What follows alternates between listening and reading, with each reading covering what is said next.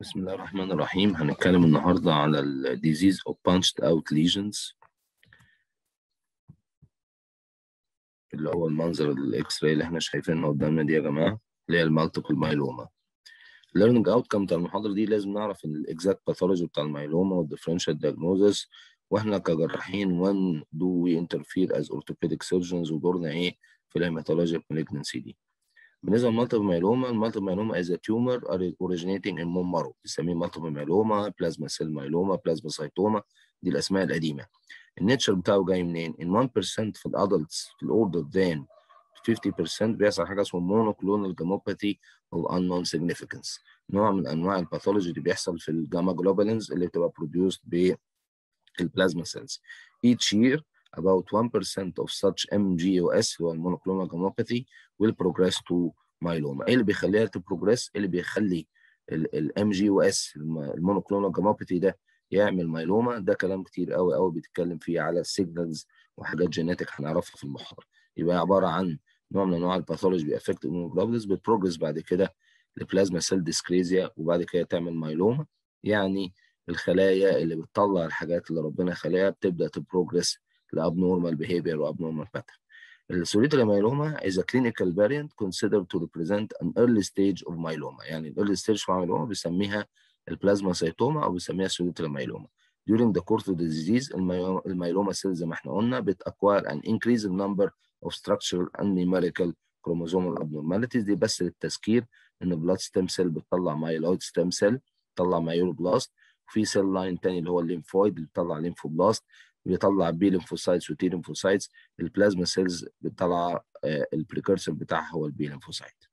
ده طبعا البلازما سيل ديسكريزيا، يعني البلازما سيل بروليفريشن الابنورمال من البي ليمفوسايتس بتطلع بلازما سيلز اللي هي بتبروديوس الامينوجلوبينز. بس عشان نتذكر ايه اللي بيخلي البلازما سيل تخش في الديسكريزيا وتعمل جاموباثي هنعرف دلوقتي. ده طبعا منظر السيجنت رينج ابييرنس اللي هي الاكسنتريك نيوكليوس المشهوره بتاعه البلازما سيل. الانسدنس بيبقى احنا فهمنا ان المايلوما ده تيومر طالع من البون مارو، طالع من البلازما سيلز اللي هي جايه من البي ليمفوسايتس، وطالع من حاجه اسمه ام جي او اس يعني مونوكلونال جاموباثي. هنعرف دلوقتي جاي منين.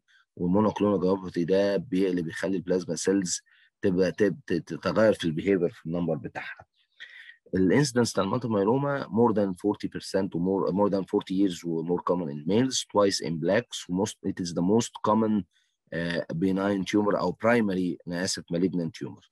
يبقى most common primary malignant tumor مش احنا اللي بنشوفه، الهيماتولوجيست هم اللي بيشوفوه. الانسيدنس طبعا is 6.6 per 100,000 for males. يعني الارقام دي بس عشان الاحصائيات العالميه، وفي اليونايتد ستيتس مش مختلف قوي عن كده. يعني it's not a common disease, however it's the most common primary malignant bone tumor.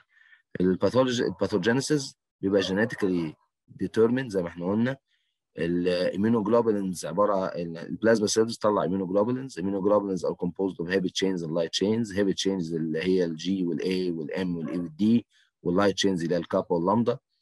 بتبقى ريليتد لحاجه اسمه رانكل اوستيوكلاستوجينيسيس هنعرف دلوقتي، او تيومر نيكروز فاكتور انهبيتور. هنعرف الكلام ده دلوقتي لما نشوفه، بس نبقى عارفين ان الباثوجينيسيس ريليتد للحاجات اللي احنا قلناها دلوقتي. ده منظر المونوجلوبولين عشان نفتكره بس، اللي هي بروديوس باي ذا بلازما سيل، الهيفي تشينز واللايت تشينز اللي هي الكابا واللامدا.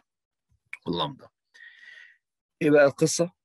due to genetic disturbances المايلوما سيلز بتقلل الاوستوبلاستيك برودكشن بتاع الاوستوبروتيجرين. هو to know the pathophysiology is very important to learn that osteoblasts produce two components. One of them بينهبت osteoclastic activity and the other بيستيميليت الاوستوكلاستيك activity. يعني الاوستوبلاست بتطلع حاجات بتنشط الاوستوكلاستس وبتطلع حاجات انهبت الاوستوكلاستس. اللي بينهبت الاوستوكلاست اللي هو الاوستيوبروتيجرين، ده بينهبت الاوستوكلاستس. اللي بينشط الاوستوكلاست بيشتغل على ريسبتور موجود على الاوستوكلاست، الرانكل، اللي هو بيسموه ريسبتور اكتيفيتور اوف نيوكلير فاكتور كابا بيتا ليجند. مش مهم قوي الاسماء، المهم نعرف ان في حاجه بتستيميليت الاوستوكلاست وحاجه بتنهبت الاوستوكلاست. المايلوما سيلز بتزود الاوستوكلاستيك ريزوربشن، بتزود الاكتيفيتي بتاع الاوستوكلاست. so it inhibits the formation او the production of osteoprotegerin اللي هو مش كويس عشان osteoclasts and stimulates the formation of the rankle اللي هو receptor activator of nuclear factor kappa، وده بيبقى له ريسبتور على الاوستوكلاست، بيزود الاوستوكلاستيك نمبر اند اكتيفيتي، وبالتالي بيزود الاوستوكلاستيك ريزوربشن. ازاي بيحصل الكلام ده؟ It's not very important. It's a complicated process. If you want to understand it in a simple way, the myeloma cell binds by a syndican, a certain glycoprotein that acts as the receptor for type 1 collagen, وده دلوقتي used as a marker for myeloma. Through this transmembrane glycoprotein, it controls the formation of the osteoprotein and the formation of the rankle. So it releases potent osteoclastic activator through this glycoprotein.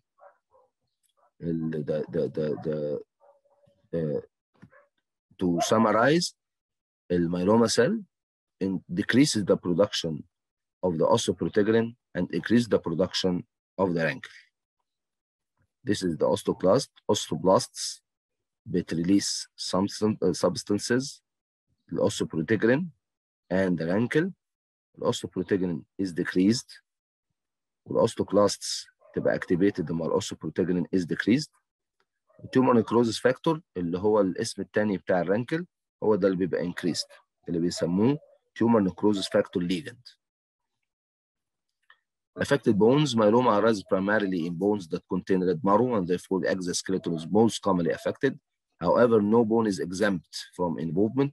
Skeletal involvement distal to the elbow and knees occurs in only 10% of cases. Multiple myeloma occurs in almost all bones, in the skull, in the spine, in the ribs, in the lumbar spine, the pelvis, in the upper limb, in the femur, in the knee. It occurs in almost all bones. So whenever myeloma cells start to increase osteoclastic resorption, they displace other normal cells in the marrow. So myeloma causes refractory anemia, not an ordinary type of anemia, thrombocytopenia due to displacement of the platelets. Osteoclastic resorption leads to hypercalcemia, and whenever plasma cells produce immunoglobulins in large amounts, this will lead to a hypergammaglobulinemia. It is a disease of red marrow, as we just said. There is metaplasia of yellow marrow of long bones. There are abnormal globulins, and lately, as any pathology or as in chronic pathology, this leads to amyloidosis or chronic degeneration. The kidneys are affected mainly because of the secretion of or excretion of the immunoglobulins in the kidneys. The abnormal proteins are toxic to the kidney, what we call a myeloma kidney. There are many casts which block the renal tubules. The disease leads to renal ischemia, nephrocalcinosis, stones. Kidneys are very affected by the myeloma.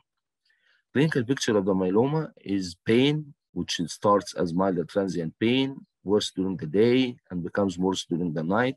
It's a progressive disease. It's very famous to know that any old age man with a back pain, you should consider myeloma. You should put it in your mind. Therefore, multiple myeloma may masquerade sciatica or low back pain. There's usually malaise, fatigue, weight loss, and low-grade fever sometimes. A low back pain or sciatic pain will be accompanied by neurologic symptoms, aggressive cases. Rarely there might be a pathological fracture, refractory normocytic normochronic anemia. So remember, an old age man complaining of low back pain, sometimes sciatica, night pain, refractory anemia, you should raise the diagnosis of a myeloma in your mind. There might be some eye changes due to abnormal proteins and organomegaly also. بالنسبة لللابز احنا لسه قايلين باثولوجي، وبالتالي هيبقى في انيميا وثرومبوسيتوبينيا واميلودوزس. اليورينال بروتينز ار اكسكريتد، ما هو لما البلازما سيلز بتطلع immunoglobulins، الميونوجلوبولينز بتنزل في اليورين، فبيحصل انكريز في اليورينال بروتينز وبتبلوك الرينال تيوبيولز، تعمل كيدني انفكشن. One of the most important proteins اللي بتبقى excreted في اليورين اللي هو البيتا 2 مايكروجلوبولين. والسيرم الكتروفوريسيس هنفهم دلوقتي هو عباره عن ايه.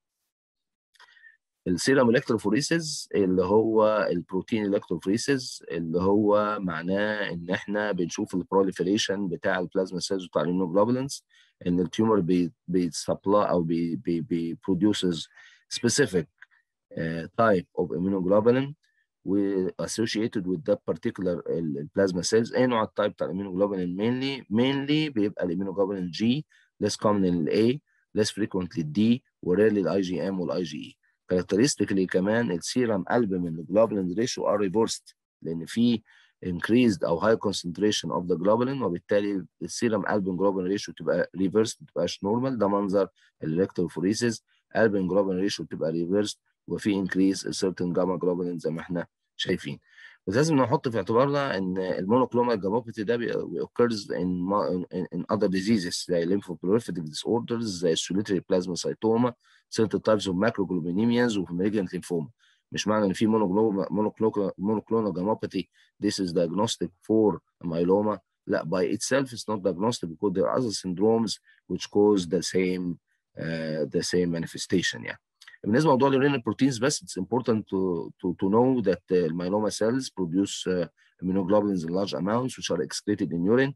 البنز جونز proteins, the coagulum of proteins that coagulate after 1 hour or 1.5 hours, it's not specific for a myeloma. It might occur in other kidney diseases. Urinary globulins are more specific, and the most specific are the cryoproteins. انواع البروتينات اللي بتنزل في اليورين يعني. So there are many manifestations or there are many investigations to diagnose a myeloma. Diagnose a myeloma ازاي؟ في major criteria و minor criteria. Major criteria the tissue diagnosis, biopsy، أو لو البون مارو فيه plasma cells more than 30% وبالelectrophoresis.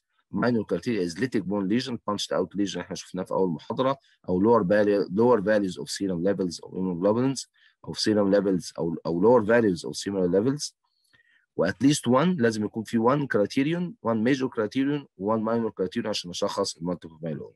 راديولوجيكالي طبعا توكرز في الريبس وتوكرز في اللونج بونز، بيبقى فيه لاسي لايك ارياز اوف بون ديستركشن، وفي الفلات واللونج بونز بيبقى فيه اندستريال سكالبينج اوف ذا انر كورتيكال ليجنز. ده منظر ليتيك ليجن بانش اوت ليجن في الابلفس. however you can argue that this might be a metastatic lesion or a lymphoma. ده الكاركترستيك بانشد اوت ليجنز بيسموه الراد بيتن، كانه واحد كل العظم باسنانه كده بالظبط. ده كاركترستيك ابييرنس في الريبس. ده بقى في السكال فيري كاركترستيك. وده برضو في الفيمر. ده causing pathological fracture في الهيومرس. البون سكان increased uptake is occasionally secondary to hyperemia. البون سكان بتبقى cold في المايلوما، however sometimes تبقى hot. ليه cold؟ عشان بيبقى فيه replacement of normal mono by the myeloma tissue. So the bone scan might be cold and sometimes hot. ده برضه في السي تي بيبين قوي الليتيك ليجنز والبانشد اوت ليجنز في السي تي، وبان كمان كان في السباين كليرلي. في نوع يعني نيو تايب اوف بون سكان for diagnosis of multiple myeloma. It's not very important, and whole body MRI can diagnose the multiple myeloma, and the PET scan is very important. ال MRI بيبان ازاي؟ on T1 بيبقى hypo intense، و T2 بيبقى فيه high signal intensity، تبقى لو في T1 وهاي في T2. ده منظر البانشد اوت ليجنز في الديستال فيمر. ده برضه منظر السي تي والليجن عمل كولابس اوف ذا فيرتبري. بالنسبه للمالتيبل مايلوما because it occurs في الاولد ايج، كم بما ان الاولد ايج عندهم فاتي تيشو كان ماست دايجنوزس، الفات سبريشن ممكن يساعد قوي في الدايجنوزس بتاع المالتيبل مايلوما. يعني الفات سبريشن يساعدنا في تشخيصها. البيت سي تي از فيري امبورتنت، وعباره زي البون سكان بس بيعتمد على الفلويد اوكسيد جلوكوز اللي هو انكلودد في الورك اب بتاع المايلوما. از فيري امبورتنت دلوقتي في الدايجنوزس بتاع المايلوما. ده منظر الام ار اي بيبقى لو. ده منظر الفات سبريشن اللي احنا قلنا عليه بيبقى فيري هاي، ان الفات هنا المارو اسود اللي هو سبريسد، وهنا يبان الليجنز فيري كلير. It's very important to know بس عن حاجه اسمه سكليروتيك مالتيبل مايلوما، اللي هو اصل سكليروتيك ليجنز when mixed with lytic lesions are rare in myeloma. بيسموها سكليروزنج مايلوماتوزس. الموست يعني في سندروم اسمه POEMS just to know ان في نوع من انواع المايلوما رير بيبقى فيه سكليروزس بدل ما يبقى فيه لايسز. الباثولوجي بتاع المايلوما سيل عباره عن ايه؟ جروسلي بتبقى فلاشي وايت فيري فاسكولار تيشو. جروس ابيرنس از نوت diagnostic for myeloma. المايلوما كاركترستيك بتاعها هو extended sheets of plasma cytoid cells، ويبقى في abnormal appearing plasma cells with round nuclei. في طبعا hyperchromatism وفي dense nuclei وcoarse chromatin. all the criteria of malignancy and can be revealed by electron microscopy. بيبقى فيه pleomorphism زي ما احنا قلنا الكرايتيريا بتاع malignancy plasma cells بس فيها pleomorphism multiple nucleation. differential diagnosis بينها وبين اللخبطه طبعا من اي old age patient عنده pain وعنده lytic lesion. We should think of metastasis, lymphoma, myeloma, or primary sarcomas and other metabolic lesions that might cause pain and lytic lesions زي الهايبرباراثايروديزم ما ننساهاش. طبعا الجينetics في ناس بيتكلموا عن كروموسومال ترانسلوكيشنز وانكوجين اوفر اكسبريشن. الستيجنج في ست ستيجنج سيستمز دلوقتي طالعه زي الديوري سالمون، ويعتمد على النمبر اوف ليجنز عشان نعرف مين البرو بروجنوزس ومين الجود بروجنوزس. بالنسبه للكومبليكيشنز طبعا باثولوجيكال فراكشرز وانيميا وثرومبوسايتوبينيا وهايبر فيسكوسيتي ورينال افكشن سم تايمز رينال فيلير. التريتمنت از مينلي كيموثيرابي بيسفوسفونيتس ستيم سيل ترانسبلانت بون مارو ترانسبلانت راديوثيرابي. التريتمنت مش بيجي عندنا، احنا بنتدخل مينلي لو في محتاجين نعمل بروفيلاكتيك فيكسيشن او فيكسيشن اوف باثولوجيكال فراكشر او ارثروبلاستي اند ريرلي بالياتيف ريسكشن. يعني ممكن نعمل سيمنتد نيل زي ده، ممكن نعمل نيل عادي في باثولوجيكال فراكشر، ممكن نعمل سكند جنريشن نيلينج زي الفيمر، ممكن نعمل بالياتيف ريسكشن او هيوج مايلوما ليجن، ممكن نركب ارثروبلاستي على حسب النيتشر بتاع الليجن والسايز بتاعه. الريلابسز usually take place. duration of remission يعني الفتره اللي البيشنت فيها disease free is very important وبيتعالج بالتارجت جين ثيرابي. البروجنوزس بعد 5 years survival 35%. It's an aggressive tumor. Younger age is better. Single lesion has a good prognosis. Resolving lesions that respond to tumor is a good prognosis. The prognosis is worse in old ages. Multiple lesions لو في multiple relapses more than 7 lesions لو معاه respiratory manifestations. كلمه صغيره عن بلازما سايتوما اللي هي 5% of multiple myeloma يبقى معاها نيجاتيف سيرم ويورين الكتروفوريسيس وعلاجها من الراديوثيرابي. تيك هوم مسج من المحاضره دي يا جماعه، لازم نعرف ان باك بين in an old aged man والانيميا you should suspect myeloma. refractory anemia is a sign of myeloma برضه. والcommonest it's the commonest bone tumor والsurgery is not the mainstay. علاجها مين يبقى كيمو راديو. And please remember that you never open a myeloma lesion because it's very